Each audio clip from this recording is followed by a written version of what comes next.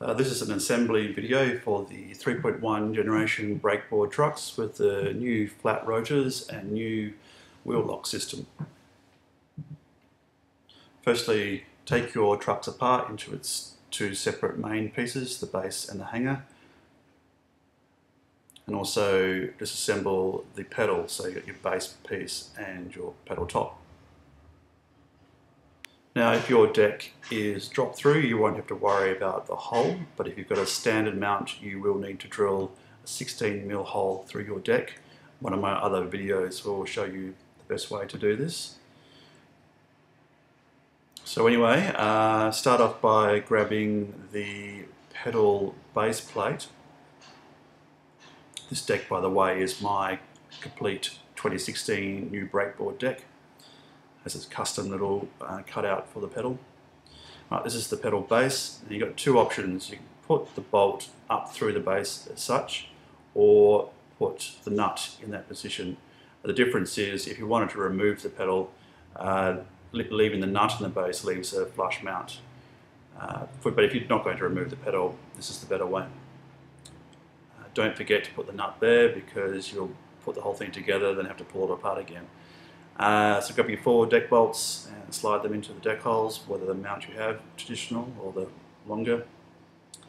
Right, and grab just the base plate and slide it onto the screws and get your nylock nuts and tighten it all up.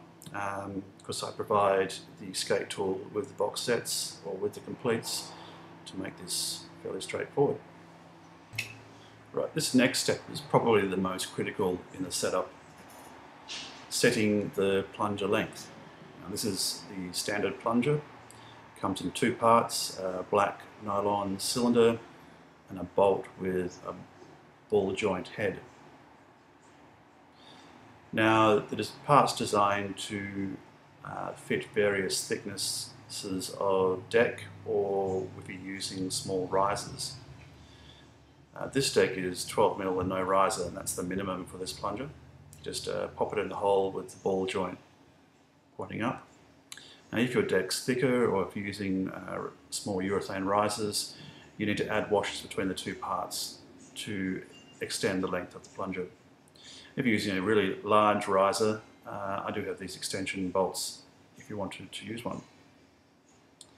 Right, the next step is to fit on the hanger. Now, it's a little bit tricky. First, put on the conical washer. Line up the hanger with the pivot point, and midway through you put the bush behind the levers and slide it on. The tight fit, but it does get there. And while you're sliding it on, you've got to get the pivot cup onto the ball joint. So grab your barrel bush and the flat washer and put it on the roadside. Grab the kingpin nylock and tighten to your desired tension. You will notice as I'm tightening, the trucks lower themselves into position. This can put pressure on the levers pushing onto the plunger. If the plunger is set right, the gap between the body of the truck and the rotors won't change. If you see the rotors starting to push out, it means that too much pressure is on the plunger, and the plunger is actually too long. You'll need to shorten the plunger if that's the case. Also, you've got to check the plunger is long enough and that it's up near the top of the pedal base, like so. So if all's good with the plunger length, the next step is to fit your brake linings to your wheels. It comes in the new lock system, comes in 2 parts and 3 small 3mm screws. First thing is to get your wheel and put the brake lining into the back of the wheel hub, lining up the 3 holes with the gaps in the wheel hub, like so. Squeeze it tight and put a bit of pressure on it so it's nice and firmly in place. Grab what I call the locking cap and line it up in the slots of the wheel. So nice, a bit of a tight squeeze. Grab your tool, such that just put a bit of weight on it and make sure it pops all the way in. Right, grab the 3 small screws and place them into according holes and tighten with the Allen key provided. Don't over tighten them, just do them evenly across all 3. If you do them unevenly, you can put the lining out of alignment. So just do them finger tight, balanced across all 3, and make sure they're nice and straight. Okay, the next stage is to set the gap between the brake lining and the flat rotor. The piece that's the flat rotor, this piece here is called the spring nut, and you can turn it by hand. It adjusts the gap between the 2. Now you will need 1 racer washer here, 1 or more is fine. So grab the wheel, put the bearing inside the housing or on the axle, whatever you prefer, and make sure you've got a bearing on the outer side as well so the wheel sits straight and spins true. This time you can check now to see if your lining is sitting straight. Now the gap between the 2 needs to be 1 millimetre or less. You can just do it by eye, it's good enough, and you just do little quarter turns until you think it as close as possible but still free spinning.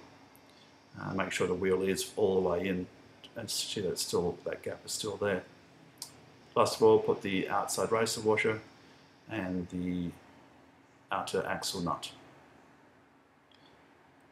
Now I tighten the nuts till the wheel starts to slow down, so a bit of load on the bearings, and then back quarter turn. Sometimes spinning the wheel while you do it is a good way to see if you're too tight or not.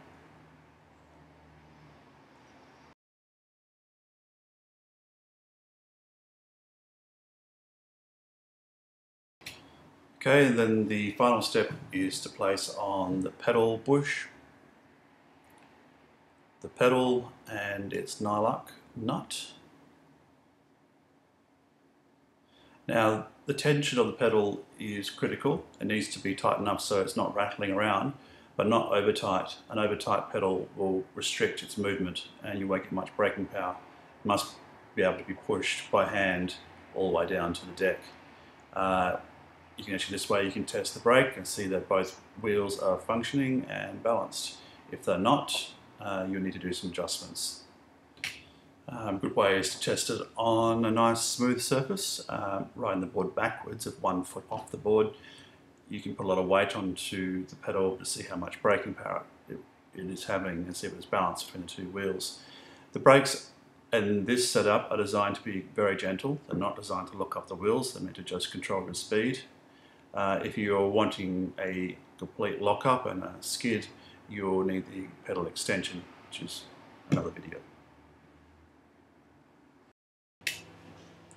Right, this last segment is for troubleshooting plunger length. The plunger has a minimum deck thickness setting of 12 mm, though some decks are thinner than 12 mm. One way is to cut both these parts down a few mil, like cut 3 mm off and use a washer or 2 to back it up if you wanted to, though that can be a bit of a pain in the bum. So I've added a couple of washers, and to use these you just place 1 or 2 underneath the deck side bush. This will raise the hanger and give the levers more room, so you don't actually have to adjust the length of the plunger. This is quite useful for drop-through decks where there isn't any adjustment in the plunger. So yeah, please try this out to solve your plunger length issues.